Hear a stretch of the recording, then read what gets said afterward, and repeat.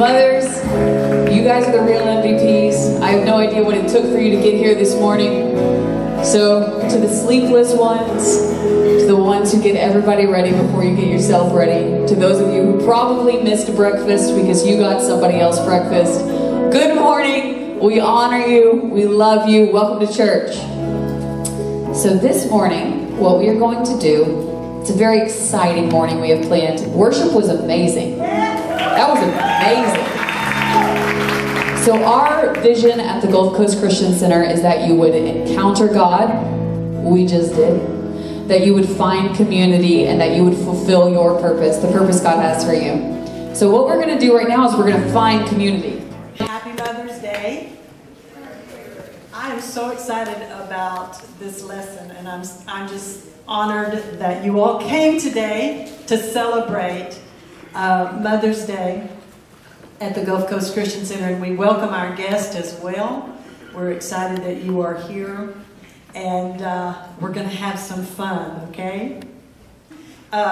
One thing is that I did not know that Mother's Day is the third largest card day in America. And it's also the second largest gift-giving day, aside from Christmas. I'm looking at my daughter, and she's looking down. So it's the second biggest gift day besides Christmas. Now, I do want to say this. There's something about when a worship team gets together and worships. It's amazing. It's something when women get together and they worship. And it's something when men get together on a platform and they worship. And I know today you could feel that strength. And I'm so proud of y'all. I'm so thankful for all of you because you did a fantastic job. And I can't wait to see what else God has to do in the future. Now, I understand that Mother's Day can be difficult for many people. And we want you to know that all ladies and all mothers, we are a family. And for those whose children are away, let me tell you that there's a scripture that says He will bring your children from afar, and He did that for me with both of my girls. And so I say the same thing for you. And we've seen some restoration, haven't we? So praise the Lord. Praise the Lord. God is always faithful. There are single moms. There are moms who are doing this on their own, and we want you to know that we're your family, and we support you, and we love you, and we're with you.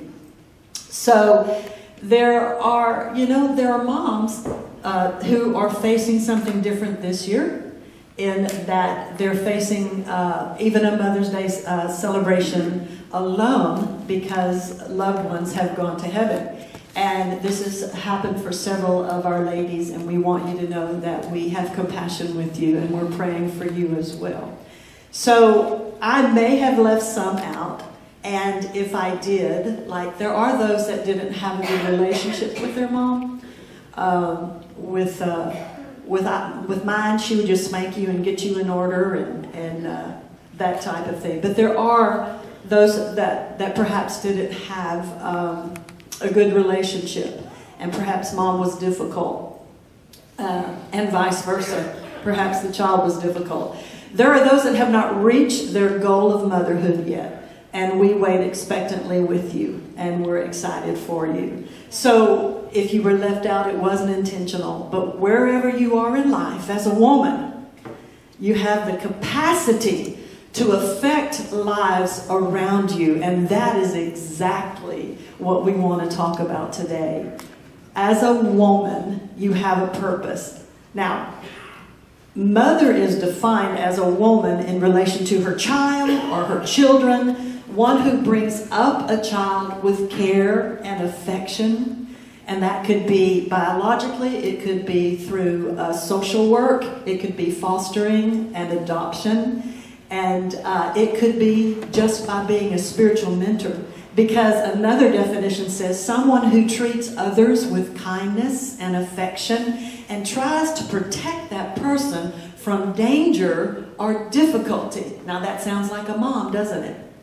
And that also sounds like a spiritual mother. And one thing we're passionate about here at the Gulf Coast Christian Center are spiritual mothers. Women who feed into and nurture other women and children and men when necessary. But we'll leave that to the men and the dads. So we believe that the name Mother incorporates all women. And we want you to know that we celebrate you today.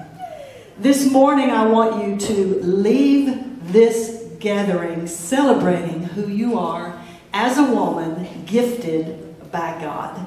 Now, there's a portion of Scripture for those of you that have not had children yet, for people who have. This applies to all women, and it's a prophetic utterance from Isaiah 54. And man, you can grab hold of this as well. It says, "Sing, barren woman who has never had a baby. Fill the air with song, you who've never experienced childbirth. You're ending up with far more children than all those childbearing women. God says so. Clear lots of ground for your tents. Make your tents large. Spread out. Think big. Use plenty of rope. Drive the tent pegs deep. You're going to need lots more elbow room for your growing family." Now that's for each and every one of us. It's prophetic. It's a promise. And I want you to take hold of that. And I want you to see yourself as growing spiritual children as well. Men, you can take hold of this too. It's not just to the women, because there are places in our lives where we need to grow. Ladies, there are places in our lives we need to grow. We haven't seen something happen. And he says, make your tents large, spread out, think big, drive those tent pegs deep. So I got very excited when some lady shared that scripture with me. Now, men, I know this is geared toward women, but I'm asking that you lean in. Because as you lean in and hear, you're going to hear the voice of the Holy Spirit speaking to you. And you're going to see how important, first of all, I believe you know how important women are in your life. But you're going to see God's plan for women and what He has for them. So lean in, lean in. And there's things here that you can take hold of. God wants us to expand our minds, our thinking, and our hearts to know that God has more for us. I'm going to read it again. He wants us to expand our minds, our thinking, and our hearts to know that God has more for us. Ephesians 3:20 says, "Now to Him who by the action of His power that is at work within us is able to carry out His purpose and do superabundantly, far over and above all that we dare ask or think, infinitely beyond our highest prayers, desires, thoughts, hopes, or dreams." Now, this is God for us. This is His plan for us. And Paul's telling us this is what God wants to do for us. Women, you dream. We're dreamers. And He wants to do super abundantly above, far over what we already can dream. In other words, when He gives us a dream, then He adds to it, and He makes it larger, and He makes it bigger. And we're thankful for that, aren't we? Because we've seen Him. It's like we're excited, and then He adds more excitement on. So He wants us to expand our minds and our thinking. When He gives you a dream, expand it a bit more. God also wants us to believe that He really is upgrading, elevating, and advancing us. He's upgrading us. Already He gave us Jesus. Already He set us at the right hand of the Father, and we're looking down victoriously with Him. He has upgraded us, and He wants to continue elevating us in every status in our lives. He wants to elevate us in the area of our jobs, in our families, in the area of our influence. He wants to elevate, and He wants to advance. And I just speak that over each of you today. God is elevating you. God is advancing you. And God is upgrading you in your life. in the name of Jesus. And I want you to understand, it's not just everybody else. It's you too. If you can dream it for somebody else, then you can dream it for yourself. Amen? God wants us to steward everything He gives us diligently, even if it seems small at first. Don't despise the day of small beginnings. And by the time you get to be my age, which 70 sounds really close, by the time you get there, you've had a lot of small beginnings in your life. And then you've had the opportunity to see God take those small beginnings and do something with it and bless you in your life. And He blesses us because we step out. He blesses us because we take what He gives us and we go forward. So God also wants us to go after everything He tells us to do with all our heart. Now that can be in the home, and that can be in life, that can be what He speaks to you, that can be at your job. Go for it with all your heart. Take the next few days, weeks, and months, and I'm asking you with Isaiah 54 to take that chapter and just take like a scripture a day. You may take a scripture a week, and that's all right. And I ask that you will take that scripture, and it says, "Sing, O barren woman who has never had a baby, fill the air with song, you've never experienced childbirth." And I want you to say, "Father, what does this mean? Holy Spirit, what does this mean? And what are you saying to me in this scripture?" And I guarantee you, He's going to begin to show you things. And He's going to begin to have you pray over certain things and certain people. And then He's going to give you a supernatural idea. You might say, "Well, I don't understand. I don't quite understand that." Well, that's okay. You take that scripture and you take all the different translations and you read it. You read it until you find one that you understand and makes sense. Like the Isaiah 54 we read was from the Message Bible. It's good in all of the translations, but this one really spoke to me. And so it just made it more plain for me. Now, if you still don't understand, it's okay. Ask one of us, because that's what spiritual mothers are for. And we love to answer your questions. When I was asking the Lord, what am I going to teach about? What would you like me to teach about?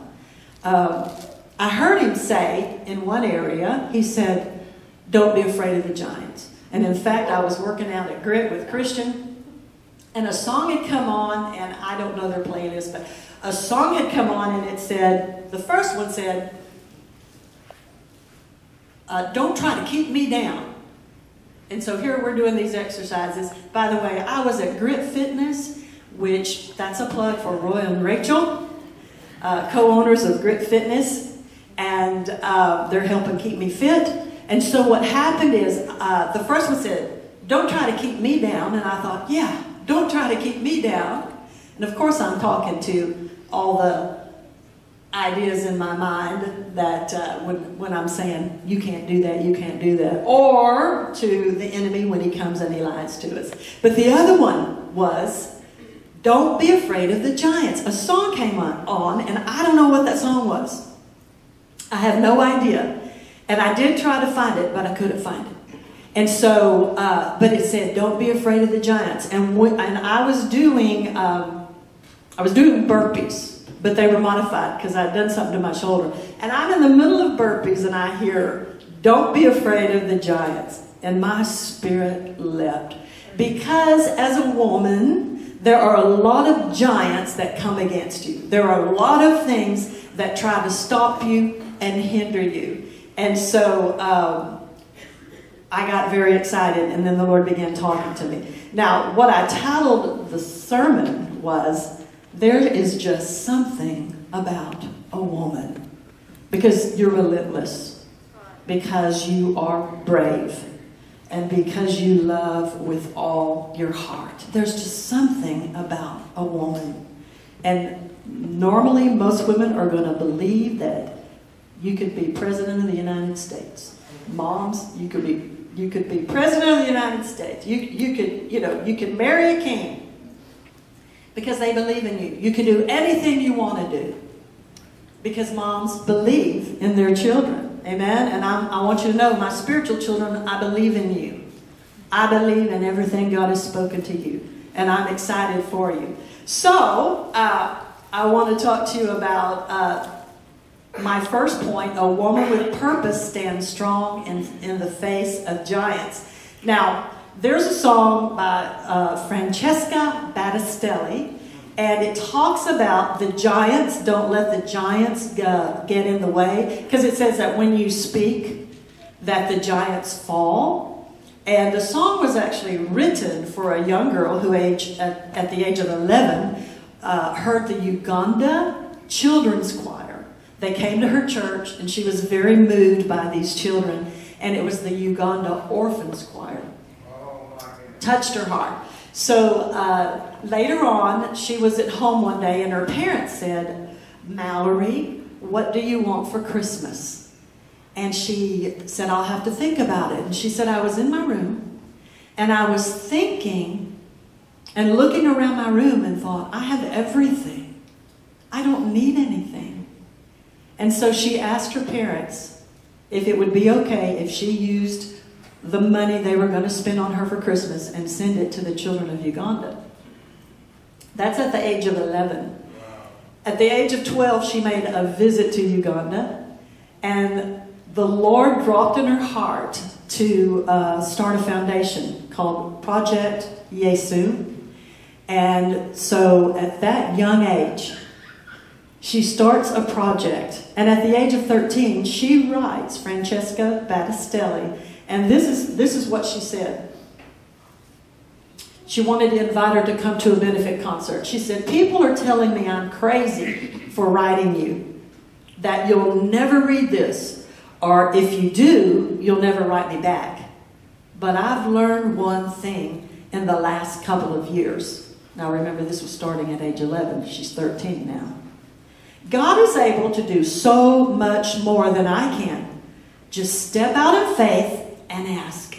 So she said, "I am asking if you will come to a benefit concert for Project Yesu to raise funds for Ugandan children." Miss Battistelli got the note, and she wrote back, "Yes, of course I'll come." And the next day she was in a writing gathering with her team, and they said, "What do you want to write about?" And she said, "I want to write a song for this young girl and for the benefit concert." And so she wrote the song, Giants Fall. And it says in the chorus, "Don't you be afraid of giants in the way. With God, you know that anything is possible. So step into the fight. He's right there by your side. The stones inside your hand may be small, but watch the giants fall." Wow. And it's a really neat song, and maybe at the end we can play it. But it seemed like for this young girl, first of all, you get a celebrity musician to come to your benefit concert, benefit fundraiser, but also this little girl didn't have a whole lot in her hand, but she had a dream, and she had a purpose, and it's amazing what purpose can do. And so what she had in her hand, she just used it to go after it. And there are many giants that will try and get in our way, but God says, "Fear not, for I am with you." I want to tell you one other. There's a woman, a young girl, actually, at the age of 19. Her name was Maggie Doyne. And Maggie was a senior in high school, and she had worked really well, and she was going to go off to college. But in her mind, she got the idea of taking a gap year. Now, most parents will go, "Oh, no, we don't want you to take a gap year."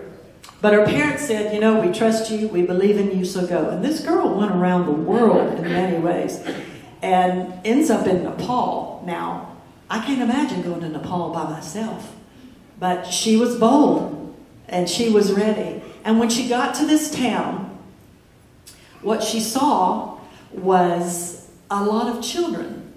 And they had just come out of a civil war of some kind not too long before. And she saw orphans, and they had no one. And so she spent a lot of time there, and what happened is she called her parents and said, I've saved $5,000. It's in my savings account. And I would just like to know if it would be okay with you. I would like to take that money and I want to build a home for them. And I'm assuming in Nepal that it was probably quite profitable to be able to do something like that. And so she took her money, she built a home. And this girl, at the age of 19, became the mother of orphans. And at one point she had like 40 orphans and got up to like 51 orphans. And that's what she has spent her life doing the last few years. I think she's around probably somewhere between 28, 30 years of age. And God has blessed her and opened doors for her, just like he did for the young girl, Mallory. Because she had nothing in her hands. Well, she did have $5,000, but she was willing to use it. And she just began to put it forward, and then God began to bless. You can't stop a woman with purpose, can you? Praise the Lord. So think about that with your purpose while we go on. David had a sword and he had his confession. So in 1 Samuel 17 it says, David said to the Philistine, you come against me with sword and spear and javelin, but I come against you in the name of the Lord Almighty, the God of the armies of Israel, whom you have defied. Now this young man, that's the thing, he's young. So don't ever get too old to believe God. Now, I realize that young people can go and they can run, but come on people older than the teenagers, and come on people my age and older. We always need to have a purpose. In verse 46, he said, this day, he's talking to Goliath, this day the Lord will hand you over to me, and I'll strike you down and cut off your head. Today I will give the carcasses of the Philistine army to the birds of the air and the beasts of the earth, and the whole world will know that there is a God in Israel. Now, don't you want to say that today? Don't you? You come to me with accusations, Satan. You come to me, mind and memory about things, and you start shouting these accusations. But I come to you right now with the sword of the Spirit. I come to you with the Word of God. I come to you as a child of God with the confession that God is on my side. I will not fear what comes against me. And think about it. He didn't have Jesus. David, he had God. And he knew this because he had cultivated that relationship with him. And he was a kid. He was a teenager, basically. And so, hey, God can do all things for us and through us. I just keep hearing, my Father is bigger than your Father. Yeah. Say that to the enemy when he comes against you. Wouldn't you like to say that to some people that kind of yank at you? Yeah. You can't say, I'm going to cut your head off with bats. You might get a visit at your front door, but you can tell the devil that, can't you? And you can use words that the Lord gives you to come against your enemies. So in verse 47 it said, all those gathered here will know that it is not by sword or spear that the Lord saves, for the battle is the Lord's, and he will give you into our hands. Let's say that. The battle is the Lord's, and he will give you into our hands. We've all heard that we are a part of something bigger, and that is the truth. Say, I'm a part of something bigger. That gets us off of right now, where it looks like, what can we do? And it causes us to go further. It expands our tent. It expands our borders. Don't talk about how big your giant is. Talk about how big your God is. Amen? Yeah. David said, the Lord who rescued me from the claws of the lion and the bear will rescue me from this Philistine. And ladies and gentlemen, the Lord who rescued you from everything that you've gone through in your life, he'll rescue you again. He'll rescue you from the Philistine. He's already rescued you from the devil. Amen? Get a picture of that in your head. He's already rescued me through the blood of Jesus. Now, a woman with purpose chooses to stand in the face of the giants. But she also chooses to listen to the naysayers. Have you ever had any naysayers in your life? Okay, just a few of you. There are always naysayers. And about the time you think you got it and you got it right, there will be a naysayer that comes along. So we do not listen to the naysayers. Somebody will say, you can't do that. You're not capable of doing that. Or, well, why would you even want to do that?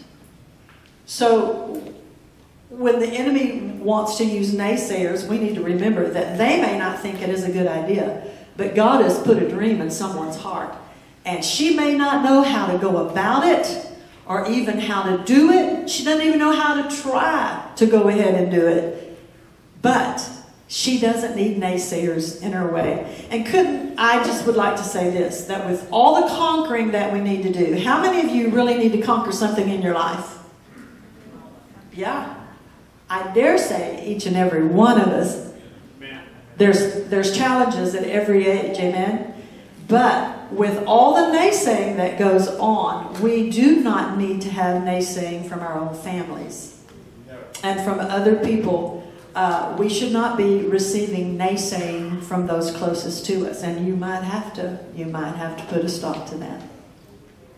And it's okay to say, I'm not going to listen to this. It's okay for you to smile and just stop the conversation, change the conversation, and go find somebody that's going to stand with you in faith. So instead of naysaying, if you're a naysayer, surely none of you are, but instead of naysaying, let's try this. That's an interesting idea. How would you go about that? Well, have you considered this possibility? So in other words, you're not saying, nah, you can't do that. Nah, that's a dumb idea. No, you're actually encouraging, you're asking some questions, and you are allowing the person to expand their mind and to think and to dream. Because see, naysaying, if someone doesn't know how to handle it and deal with it, it'll shut that dream down. And what if your naysaying stops the purpose of God in that person's life? What if there is somebody that's actually going to get saved by this idea? We don't want to be the naysayer, do we? No. Amen. No. So Mallory's parents could have said, Mallory, you're just a teenager. Uganda is so far away. Why not next door? Let's just go into our city. Well, God put Uganda in her heart. And had they been naysayers, they could have killed that dream. If you do not agree with something and it doesn't harm anything, then just say, honey, if you can believe God for it, then I can agree with you. Now, that's what a woman wants to hear. Honey, I can agree with you. And you may not have the faith for that, but that's okay. You can stand in agreement. You can smile. And you can encourage her. Joshua and Caleb saw giants in their way. 10 men said it could not be done to go into the land of Canaan, the land of promise. 10 spies said it can't be done. It's too big. They'll kill us. They're too big. And what did Joshua and Caleb say? They said, oh yeah, we can do this. We are well able. So Scripture says that the Israelites, after this talk with Moses, the other Israelites went about the camp talking about stoning Joshua and Caleb. Can you believe that? Joshua and Caleb gave the report of the Lord. They agreed with Moses. They agreed with God. And the people in the camp wanted to kill him for it. Numbers 13:30 says that Caleb said, let's go at once to take the land. He said, we can certainly conquer it. Oh, I love being around people like that. We can certainly conquer it. Numbers 14:8, Joshua said, do not rebel against the Lord. Now notice, when he said do not rebel against the Lord, he's saying don't rebel against the word of the Lord. The word of the Lord had already been given. So he's saying don't rebel against God. And don't be afraid of the people of the land. They are only helpless prey to us. They have no protection. but the Lord is with us. Don't be afraid of them. Wow. What a word of encouragement. And don't we want to hear words of encouragement in our life? All right. So don't be afraid. A woman of purpose does not listen to the naysayers. Now, a woman of purpose has wisdom and good judgment and discernment. And what happens is that is cultivated. If you don't have it right now, whenever you are cultivating it through reading Proverbs, the Word of God, and praying, you learn to have and develop an ear for discernment. So women do have great tuition. Intuition. Great tuition, yeah. We've paid off some of those college bills. But women have great intuition and discernment. They sense things with their hearts, with their spirits, with their eyes. And as you all know, women have eyes in the back of their heads anyway. So many of us know the story of Deborah in Judges 4. She was a prophetess and a judge. She was given a word from God for Barak. He was a ruler of ancient Israel, and he was a commander of the Israelite army. They had been under the rule of Canaan for around 20 years. And so, that would happen. They'd get right with God, they'd have a great judge or a great king, and then they would fall away from it. That king would die, they would fall away from God.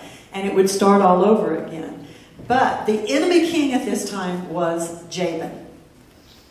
Now, Deborah, as a judge, first of all, she was a woman in those days, and you can imagine what she may have come against. But they say that she was very respected, she was loved, and that she was honored.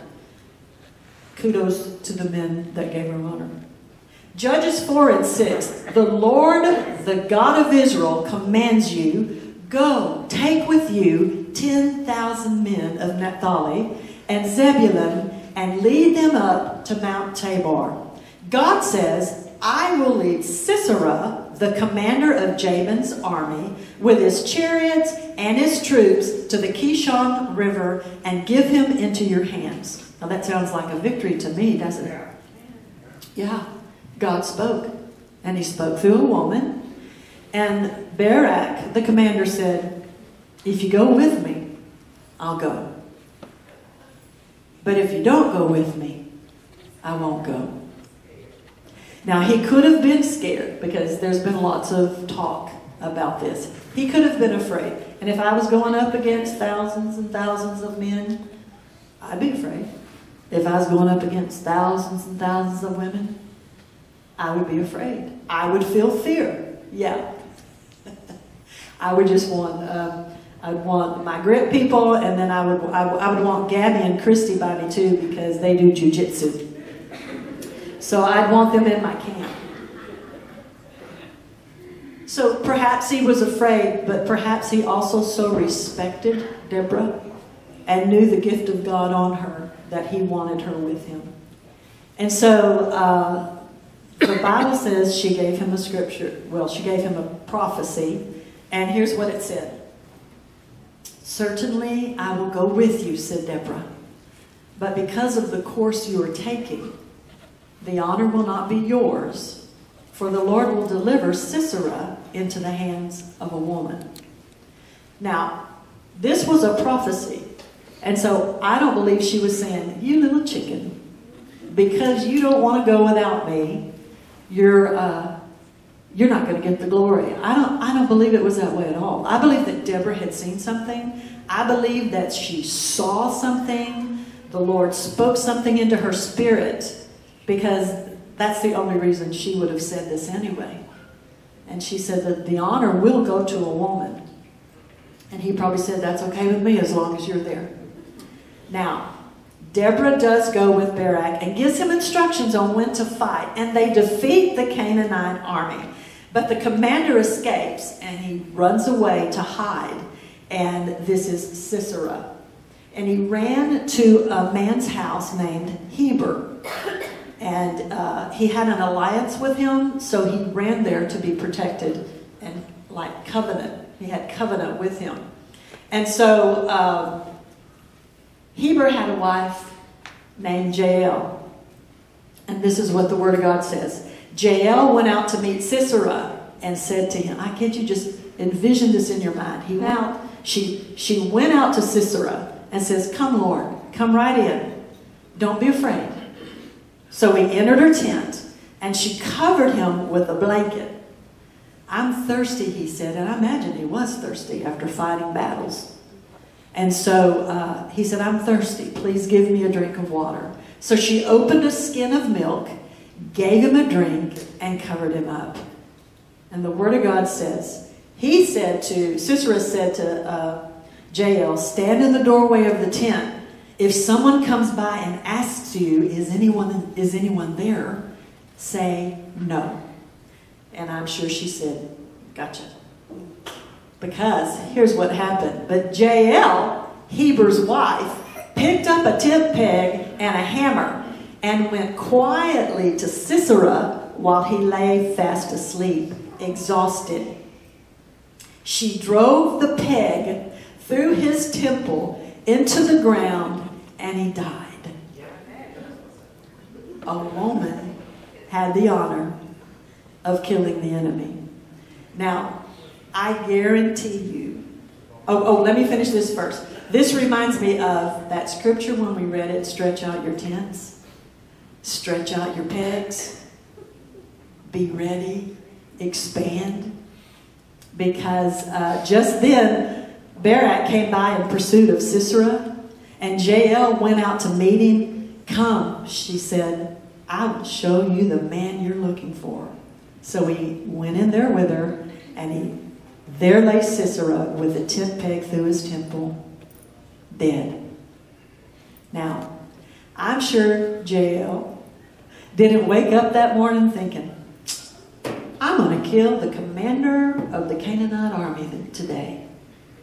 She had no idea when she woke up what would come her way. But I tell you what, she had something in her hand, and she used it. It says that when the giant presented itself, she took him down. Here's another thing. That tent peg went deep down. It went down into the ground. That was one strong woman. I like that story because it's good for any child of God, but it is fun for a woman. It's fun to know a woman did. Now, in 1 Samuel 25, we read about a woman named Abigail who was married to a man named Nabal.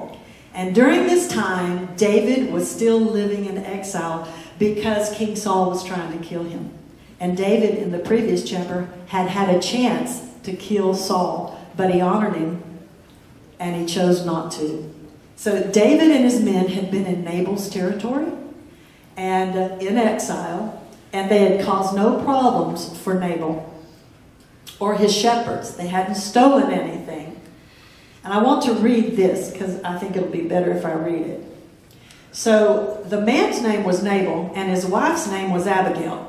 She was an intelligent and beautiful woman, but her husband was surly and mean in his dealings.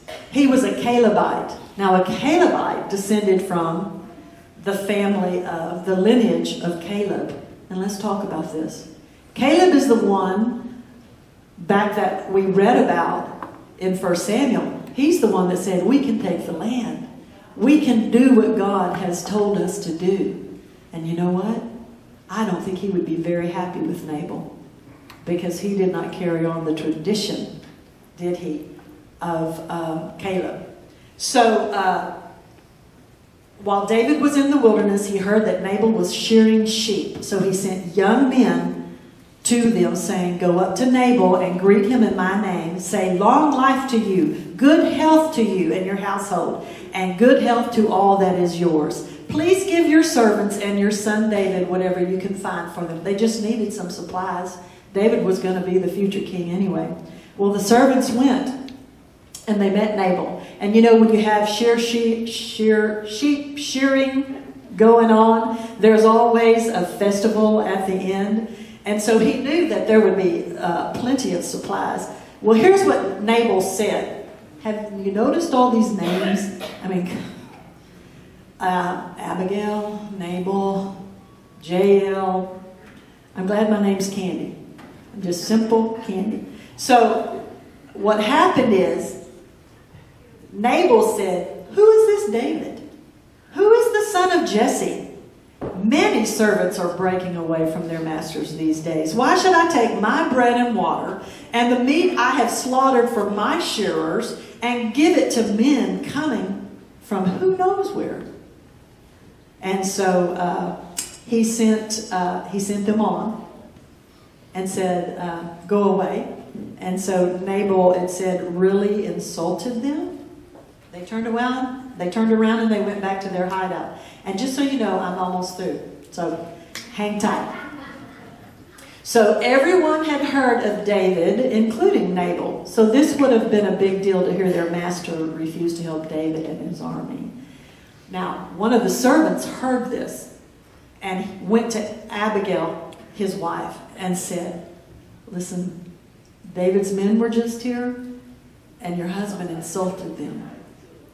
And I'm very concerned about what could happen, because the truth is, while David and his men, and there were 600 of them, but while they were in our territory, they watched over us, they protected us. As a matter of fact, they had a circle of men around the shepherds to make sure that they were safe. They didn't steal anything from them. They didn't ask anything of them. They didn't take anything from them." And the servant said, "He was kind to us, and your husband was very insulting, and I'm concerned."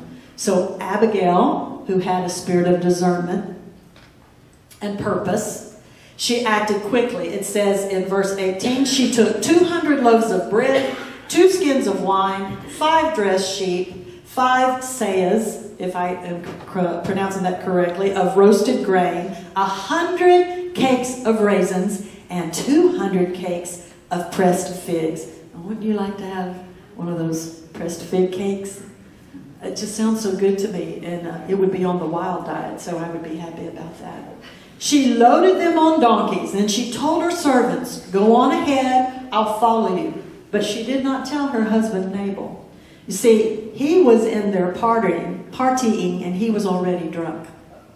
And he was just having a field day with his life. He was happy. So she's on her donkey, and as she comes, she meets David. And it said that when she met him, she fell down and she bowed before him. And she said this, "Pardon," in verse around 24, "Pardon your servant, my Lord, and let me speak to you. Hear what your servant has to say." I love this. "Please pay no attention, my Lord, to that wicked man Nabal. He is just like his name. His name means fool, and folly goes with him. And as for me, your servant, I did not see the men my Lord sent. And now, my Lord, as surely as the Lord your God lives, and as you live, since the Lord has kept you from bloodshed and from avenging yourself with your own hands, may your enemies and all who are intent on harming my Lord be like Nabal." Because let me tell you what happened. When David's men came back and said he wouldn't give us anything, David said, "Slap on your swords. I'm going to kill him." And he took 400 men with him to go and destroy the entire household of Nabal. And really it was, as you read later, it says he was going to kill every single man in the household, the servants of Nabal. So David said this. He said in verse 32, "Praise be to the Lord, the God of Israel, who has sent you today to meet me. May you be blessed for your good judgment and for keeping me from bloodshed this day and from avenging with my own hands. Otherwise, as surely as the Lord, the God of Israel lives, who has kept me from harming you, if you had not come quickly to meet me, not one male belonging to Nabal would have been left alive by daybreak." That's one tough future king, isn't it? He told her, "Go home in peace. I have heard your words and granted your request." Now what happened is, Abigail goes home and Nabal's too drunk to talk to, so she waits. And on the next morning, she tells him what happened, and she tells him what she did. And the Bible says that he fell down like stone. So what happened, he either had a heart attack or he had a stroke. And within 10 days, he was dead. Okay, sounds good. And so what happened is he was either so afraid of what he had done and of what could have happened, or he was mad as a hornet that she'd given away all this stuff. Who knows? I don't know. But yeah, when David heard that Nabal was dead, he said, "Praise to the Lord who has upheld my cause against Nabal for treating me with contempt. He has kept his servant from doing wrong and has brought Nabal's wrongdoing down on his own head." So then David sent word to Abigail asking her to become his wife. His servants went to Carmel, and he said to Abigail, "David has sent us to you to take you to become his wife." Honor. The things that God will do for people who show honor. And it lets me know, I want each of you to know you're anointed by God. You have Jesus inside of you. You have the power of the Holy Spirit. You're anointed by God. And the Word of God says, "Touch not mine anointed." So he cares about you. Abigail actually cared enough about her husband and her household to stand humbly before the future king. And God honored her for it. Man, there's just something about a woman. The last one is a woman of purpose, is a praying woman. To accomplish our assignment in life, women need to have discernment and they need to know how to pray. It's 1 Thessalonians 5:17 tells us to pray without ceasing. And one thing we're committed to at the Gulf Coast Christian Center is teaching people to pray. Prayer is not dull. It is powerful and it changes lives, generations, nations, and most of all, families. I want you to write down something that you're believing God for. I have a lot of them. But I want you to write something down that is first and foremost in your heart. Keep that before you and find you a scripture that supports that desire. Thank Him for it. Pray that scripture over it. See it happening in your mind and in your heart. Now, how do we pray without ceasing? Because that sounds hard, doesn't it? Pray without ceasing. Well, we do it by practicing His presence. Acts 2:42 says, "They devoted themselves to the word, broke bread, and prayed." Ephesians 6:18 says, "And pray in the Spirit on all occasions with all kinds of prayers and requests. With this in mind, be alert and always keep on praying for all the Lord's people." So there's too much at stake not to pray. There's a documented story that I want to tell you about. And it's almost unbelievable, but it's documented. And so it's a true story. And it's an amazing answer to a mother's prayer. In 1829, there was a schooner called the Mermaid that set sail from Sydney, Australia for Collier Bay.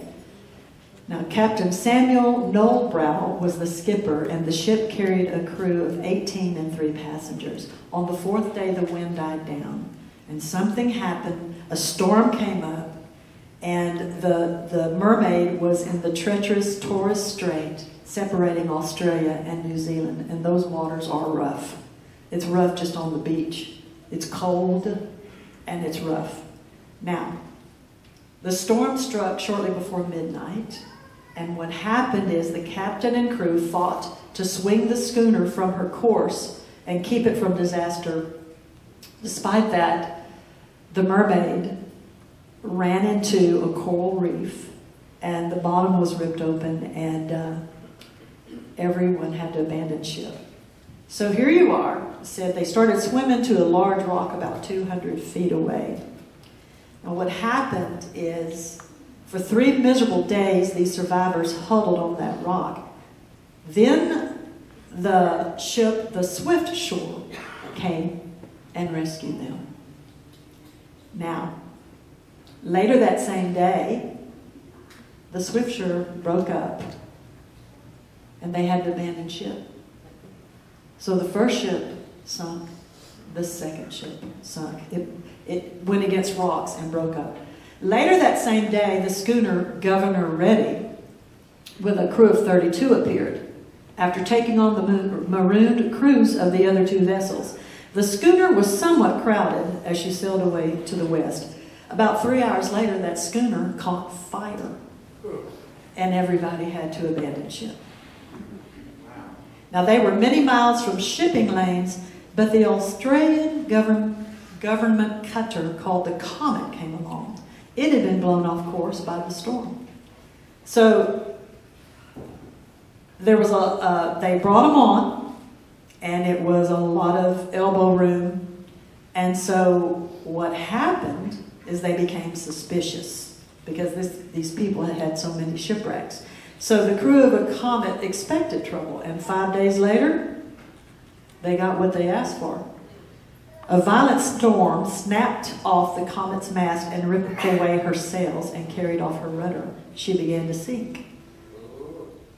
They launched the only longboat, and the rest kept floating in the wreckage. For 18 hours, they drifted in the cold sea, fighting sharks. Then along came, they called it a packet. Along came another boat called the Jupiter, and again they were rescued. For a fourth time, not a single life had lost. But 2 days later, the Jupiter hit a reef and sank. Yeah. But the passenger vessel, the City of Leeds, was close at hand to take them all on board and transfer them safely to Sydney. 5 ships had been lost. And I'm going to tell you that if that had happened, I would be feeling sorry for myself. Yeah. But it says this man, Peter Richley, who had been on all of these boats, it said that he actually relaxed because he realized if God had saved him this many times, then he had a plan for him. Amen? So here's the most amazing part. As he was on the City of Leeds ship, the captain came to him and said, "We have an elderly English woman, and she is critically ill. She had earlier told passengers that she was going to Australia in hopes of finding her son, who had run away 15 years ago and joined the Navy. She had never heard from him, and Navy officials said he had served his term and left. Delirious, she called constantly. She had fever, she was sick, she was dying. She called constantly for her son, and the doctor decided to ease her dying moments by getting a sailor to pretend he was her son. He looked around for a young man the approximate age and description of Peter Richley and chose one of the few of the mermaid. This story is about Peter Richley. The seaman agreed to help the doctor, and as they walked to her cabin, the doctor said, "Now listen, this is how we'll do it. This woman's name is Sarah, and she's from Yorkshire. And here's what I need you to do." But as they got to the room, it said that he stopped. And he realized that the woman that was dying was his mother, Sarah Richley. And he realized that her prayers to see him again had kept him alive. God honors prayers. Amen? It said that he prayed for her, and you know what it said? In one account, it said that she lived and had time to spend with him a number of years. This is true. It's crazy, but it's true. It's documented. And besides that, I heard Jensen Franklin telling the story, and if Jensen Franklin says it on national TV, it must be true. Amen? So to pray without ceasing means nonstop or frequently reoccurring. Just be sensitive to the Holy Spirit in our lives, and when He comes to our mind or when He speaks to us, listen and pray. Ralph Waldo Emerson, in one of his sermons, said, "It is not only when we audibly and in form address our petitions to the deity that we pray. We pray without ceasing. Every secret wish is a prayer. Every house is a church. The corner of every street is a closet of devotion." So women of purpose, pray. We talked today that women of purpose stand strong in the face of giants. They do not listen to the naysayers.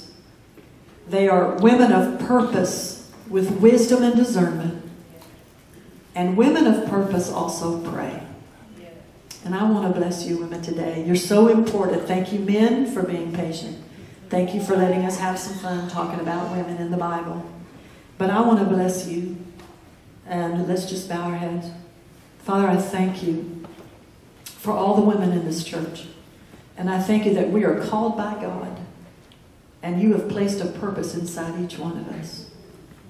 And I thank you that purpose is greater than any of us could ever expect or imagine. But I bless the ladies today, Father. Those who have jobs.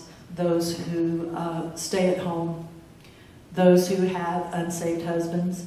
And those who are looking for husbands. Those who desire God to work in their lives. Those that are seeking to have children or adopt or foster. Now I cover you women in the blood of Jesus. And I speak a blessing upon you that you will be strong in the Lord and in the power of his might. I prophesy that God is opening up doors for you. God is making ways for you that you had no idea could even happen for you. God is causing dreams to come true that you've been praying for a long time. God is restoring relationships. God is strengthening you. And God is blessing you. And I prophesy that God is financially taking care of you and blessing you in Jesus' name. Thank you, Father, for the women of our church. Amen. Amen. Thank y'all for staying. Thank you. Thank you. That's why we give you a gift in case church goes longer that way. You're happy.